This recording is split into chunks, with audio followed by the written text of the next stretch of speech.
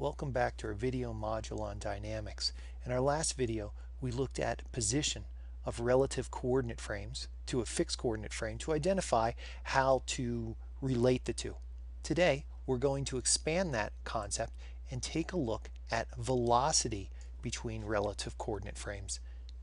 So I'd like to take today and revisit our previous problem of the merry-go-round. So let's copy this and paste it down here, and we're going to let's go ahead and erase this orange line and fill in the circle.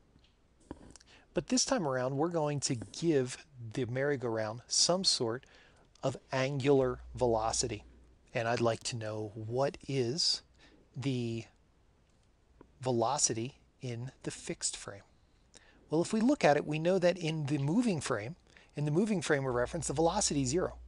The point P is just sitting there.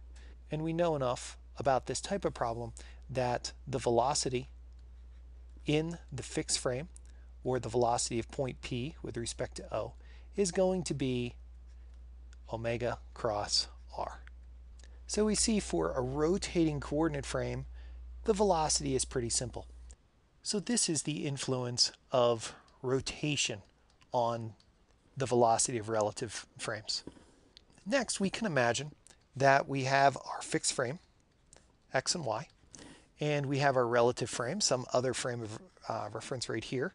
We call it x prime and y prime, and there's point P, just like in the merry-go-round example. However, it's not spinning, but what it is doing is x prime and y prime are moving with some velocity here. So the question is, from the stationary frame of reference, what is the velocity of point P? Well, the velocity of point P is going to be the same as for everything else in the primed coordinate system.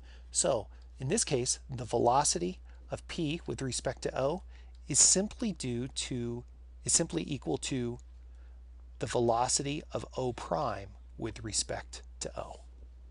So in other words, what is the relative velocity of the origins of the two coordinate frames? This is the translation influence of velocity. We can combine these two together. Let's say, I don't know, in teal, and we see that the velocity of point P with respect to O equals the velocity of O prime with respect to O plus omega cross position with respect to O prime. And if we wanted to feel that out a little bit, we could scroll that down, and you can imagine a fixed coordinate frame. You have some sort of velocity vector due to the velocity of the coordinate frame. And then in addition, let's say in green, this velocity is right here. In addition, you have some velocity due to the rotation of the coordinate frame. And what you're left with is the overall velocity, which we'll do in teal right here, right there. And that is, we could label these, that's the velocity of P with respect to O. The yellow could be the velocity of O prime with respect to O.